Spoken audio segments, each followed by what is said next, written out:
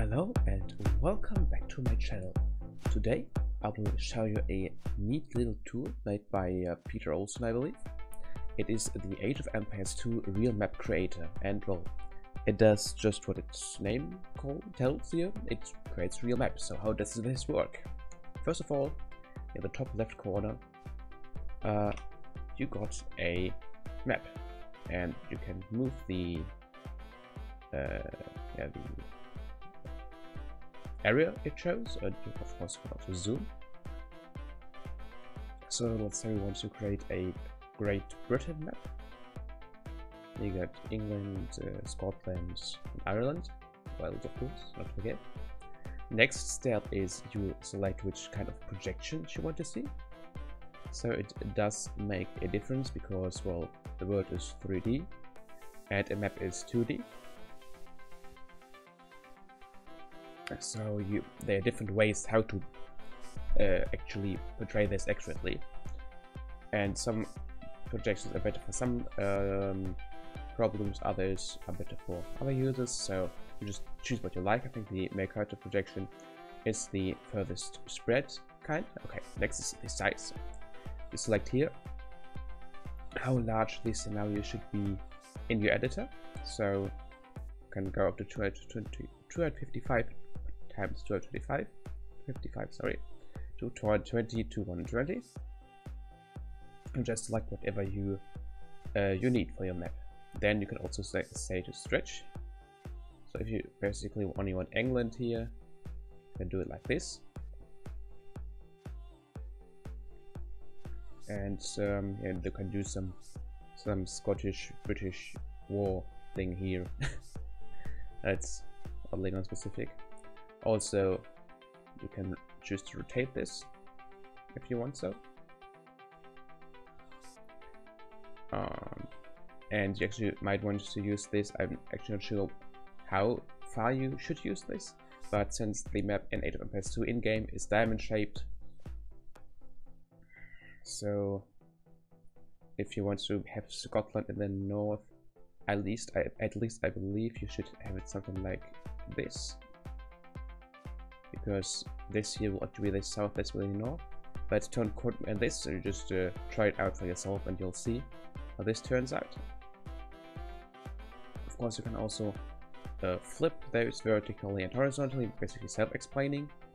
And the max elevation you can select here as well. So I think a max elevation of 25 maybe isn't the best thing if you want to have a lot of building there going on. While having a very flat max elevation also is maybe not the thing you want, because especially here with Scotland, the Highlands, some hilly areas should definitely be in there. And then you can also select if it should be for the original game or for the HD expansions.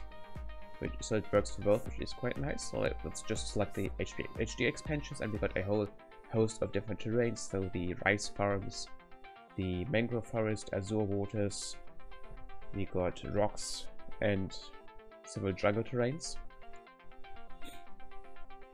And now you can further customize this.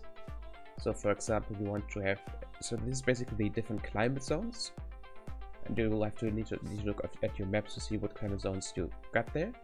So for example, if you wanted to do anything in the North Pole or South Pole or whatever, or just Canada, basically anything where it's very cold.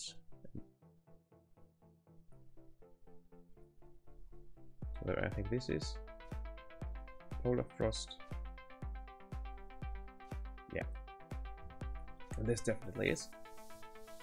So here you can just by a drag and drop you can add additional terrains to this. But first of all, just clear this, so there's basically no terrains in here.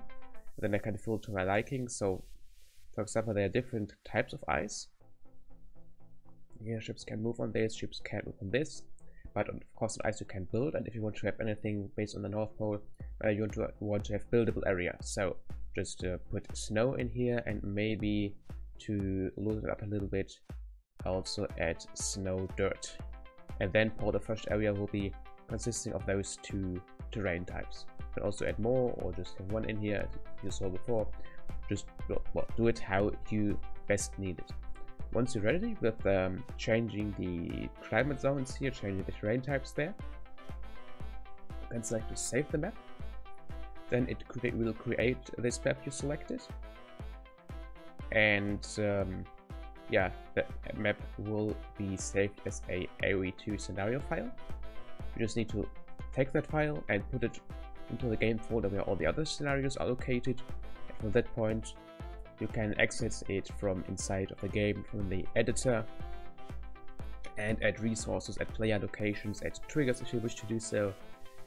And yeah, this is really quite intuitive and easy to use, but I think it's quite nice to have not to go through the process of having a printed version of the map and then just pixel by pixel create it your own. You can, well, save a lot of time using this. You can try different things, which is quite neat one. So definitely good job to whoever created this. And yeah, this already has been the end of this real short video. Just wanted to showcase this little tool. And if it has been of use to you, if you have any experiences you want to share, just, well, feel free to do so. And yeah, until the next time, this has been Alkhalim. Goodbye.